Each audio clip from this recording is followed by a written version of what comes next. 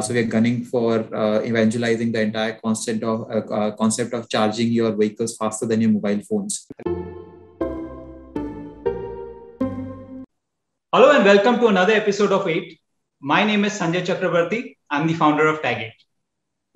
When it comes to startups in India, they are usually known for the ability to Indianizing ideas and scaling it up significantly. Our guest today is someone who is completely reversed as far as this whole paradigm is concerned. If you guys have been following the newspaper, you definitely already have heard of him. He has just recently been awarded the most innovative company in the ET Awards. I'm absolutely delighted to have my friend Akshay Singhal, who is the CEO founder of Log9 Materials. Akshay, thank you for taking time off. Hi Sanjay, thanks a lot for having me over. It's a pleasure. Looking forward to a great conversation here. Super. Let me jump into the first question. Who is Akshay? Your one breath question. So I see myself as a climate solutions technologist. What I mean by that is whatever we are building, whatever I'm doing in life or whatever I'm building at Log9 has to start from that fundamental principle of solving for climate change. Super. Akshay, getting to the second question, throughout this series, it's always a one breath question. But in this case, I definitely want to make an exception and give you as much time as is required. Tell us, what does Log9 Material do? I mean, it's absolutely fascinating reading your story. Would like to hear from you. I'll keep it one breath only, so I can dumb it down to a one breath, one liner, which is basically that while we have lithium ion and those kind of battery technologies make sense for electric vehicles around the world, these batteries were never developed keeping Indian conditions, Indian type of vehicles, usage patterns in mind. So what we are doing at Log9 is building batteries for India, ground up, keeping Indian conditions and usage patterns in mind. Now, that basically means providing battery solutions depending upon platform, depending upon use case. So we're building InstaCharge battery technology for the two-wheeler, three-wheeler, four-wheeler intra-city segment, and the aluminum fuel cell technology for the long-haul truck bus kind of intercity segment. So that's what we are doing at Log9. Super. I also read about fuel cell, and that itself, also got my curiosity high. What's happening on that side? So basically what happens is that when you are trying to go for a longer distance, right? So in that sense, batteries don't work out because after a point, if you try to increase the range of a vehicle by increasing battery weight, what will happen is that the vehicle will only be carrying the battery. It will not have enough power to carry additional load. So what you're doing is you are taking up the entire load bearing capacity of the vehicle and putting the battery there. So after a point, batteries don't make sense. You can't just scale up batteries, make them larger and larger and go for longer distance. So in that sense, from that perspective, you need something which can store more energy or more range, so to say, in a smaller packet.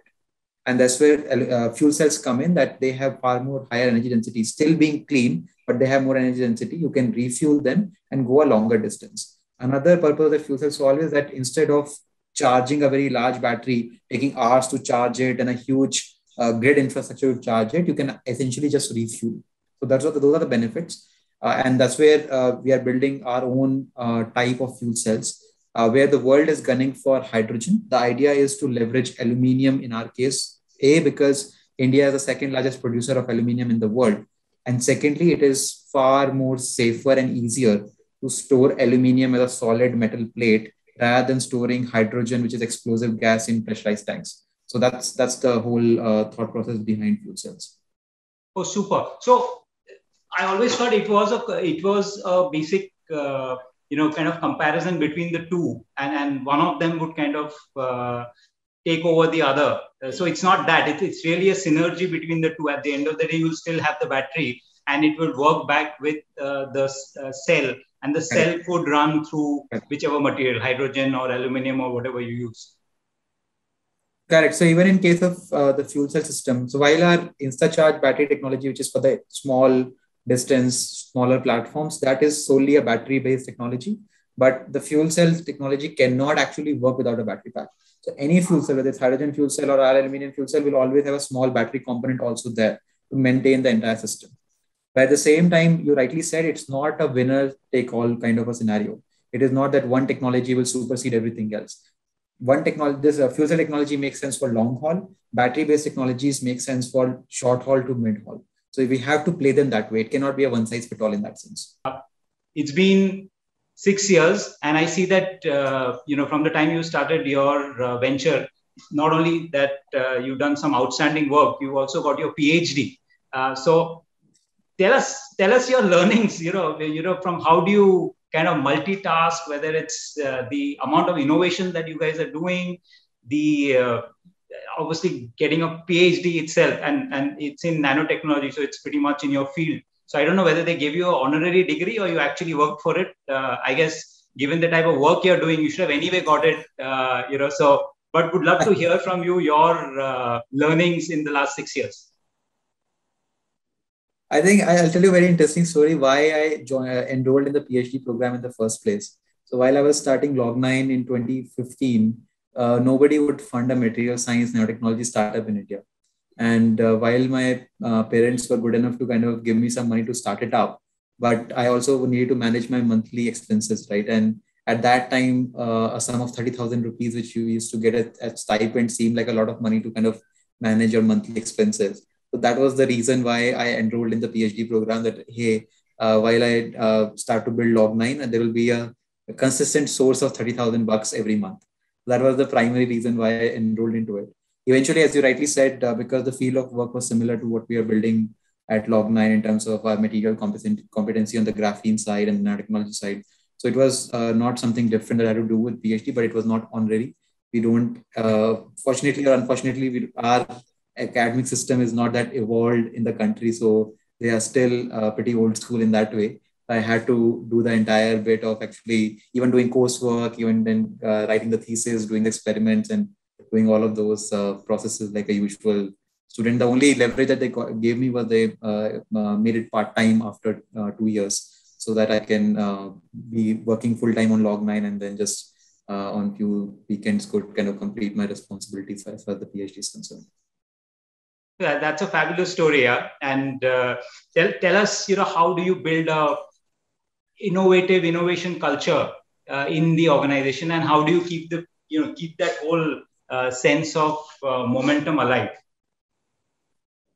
So I think what Log9 provides in the ecosystem is that for the first time, there is an option to join an Indian company which is working right at the materials level and solving problems ground up. So we have one, luckily, like throughout our journey, we never had a challenge where we were not getting access to good or great talent, I would say. There were a lot of people who were there, they didn't have an option to kind of, and many of them didn't even have an option to kind of just go abroad and maybe study further there and then start doing something over there. And in that sense, there were really good talent being wasted in very pathetic academic institutions across the country. So I think we were able to kind of attract that talent very easily, and it has been a consistent thing overall in the last 6 years. With that coming in, I think innovation becomes simpler. But at the same time, one of the important things that I always say in Log9 as well is break down a challenge or a problem or whatever you're working on from a very fundamental thinking perspective. And when you do that, right upfront, you can see whether it would make sense or not make sense. Because today, if you even in the climate space, which I am very passionate about, a lot of eye washing happens. People don't even look at the overall end-to-end cycle life, so to say, impact of a technology or solution. And we're all just caught up with what the market, where the marketing dollars are going, and if how people are projecting their solutions. So having that fundamental thought process is very important. I'll take a very simple example, right? So a lot of when we announced in generally in the market that we are building aluminum fuel cells and you can get such a long range on the vehicle and everything, I started to get a lot of requests that give me a fuel cell, I'll put it up on a two-wheeler. Boss, it doesn't even make sense for a two-wheeler to use a fuel cell because in the two-wheeler you can just charge and discharge your battery, and the energy efficiency of that will be significantly higher than creating a fuel and then using that fuel in a fuel cell. The fuel cells typically have far lower end-to-end efficiency. But that makes sense when you're talking about long-haul distances, because batteries are not viable, as I just explained. Right. So people don't think it from that perspective. Think end-to-end. Just don't get fascinated about a small piece that you are looking at and saying that, ye kar lete hain. Right.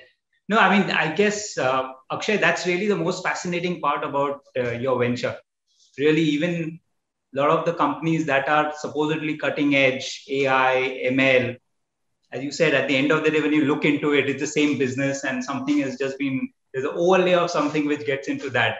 But what you guys are doing is absolutely incredible. Let me get to the next question. Any personal trait of yours that has helped you in running the business? Any habit of yours? So I think one habit that I would always turn to is that, does it make sense for the climate? Right? And I got into this scenario particularly when I moved to Bangalore. I always was conscious, but I think I got more aware and, so to say, knowledgeable about the space as I started to work in the filtration and battery space after moving to Bangalore in 2017. And I think when you have one guiding principle, and just one and one only guiding principle, then a lot of things become very, very simple. Because for any dilemma, for any question, you can always turn to that principle and say that, does it make sense or does it not make sense? If it is solving for climate, it makes sense, we'll do it at Log9. If it is not making sense, we will not do it. So it's a very simple go, no go kind of a situation that has kind of eased out a lot of things. Amazing, amazing.